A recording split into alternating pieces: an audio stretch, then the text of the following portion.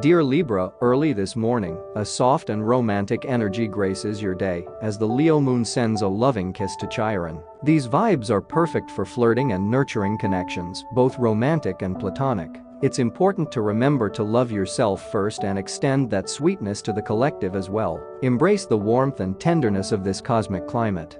However, as the afternoon approaches, exercise caution and avoid making rash decisions as the moon squares off with Uranus. This aspect can bring unexpected disruptions and a need for flexibility. Take care not to commit to anything impulsively and steer clear of conflicts. Love and positive energy flow freely when the nodes of fate activate in the evening, encouraging you to follow your heart and pursue what feels good and uplifting. It's a wonderful time to embrace your passions, explore your desires, and connect with the things that bring joy to your life. Before bedtime, aim to stick to your usual routine, as Venus and Saturn face off later tonight. This aspect may challenge your routines and habits, so maintaining your regular practices can help you find stability and balance amid potential disruptions.